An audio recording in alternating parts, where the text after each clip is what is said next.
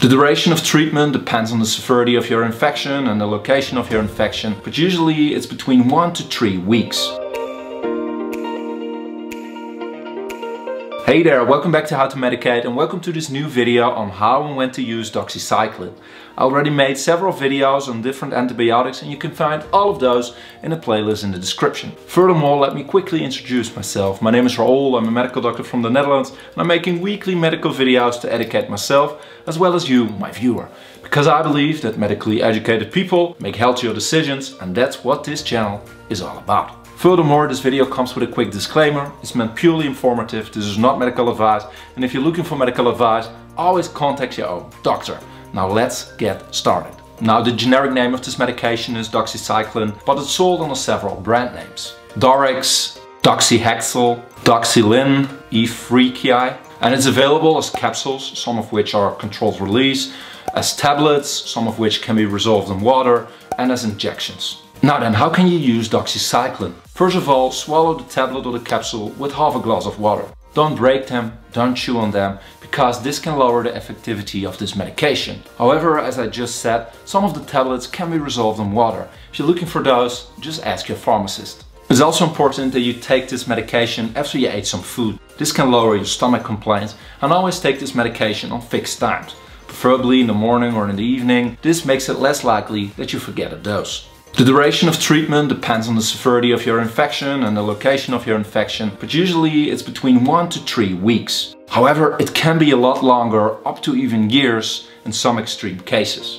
And lastly, it is important that you do not interrupt the treatment and you finish it completely, even if your symptoms have disappeared before your treatment has ended. Because this doesn't mean the bacteria have disappeared as well, so finish your treatment. Now, Doxycycline is used in serious infections caused by microorganisms sensitive to doxycyclines. Here I will list the most common infections for which doxycycline is used. It can be used for Lyme disease, malaria, anthrax, lower respiratory tract infections such as pneumonia, infections of the urinary tract such as chlamydia or syphilis, gastrointestinal infections, or skin infections such as acne or an animal bite for that matter. This brings us to the question, what is the correct dosage to use of Doxycycline?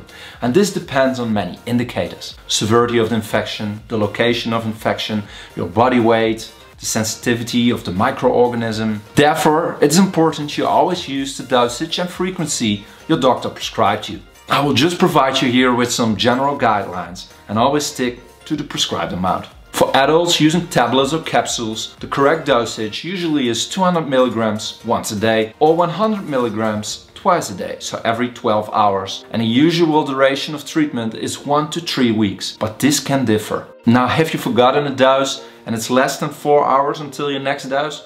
Then just skip it and add the forgotten dosage at the end of your treatment. Now, Doxycycline is a very effective antibiotic, but unfortunately it can have some side effects. I will discuss the most common side effects here, but if you're looking for a complete list, just ask your pharmacist or doctor or check your leaflet.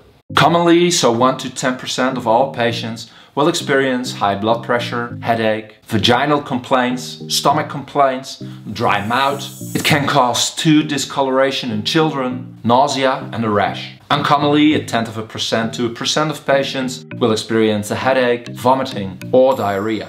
Now this brings us to safety.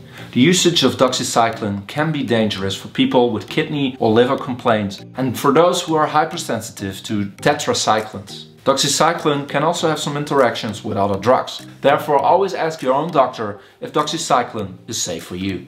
Here it is also important to note that the effectivity of Doxycycline is impaired when you combine it with dairy products like yogurt, cheese, these kind of things. So after using Doxycycline, please wait at least 2 hours before you eat any dairy products. And on a positive note, you can combine Doxycycline with driving, there are no impairments there, and you can combine it with alcohol, however, don't combine both of those. Regarding pregnancy and lactation, Doxycycline can be dangerous for your unborn baby. Therefore, always ask your doctor if there is a safer alternative for you to use.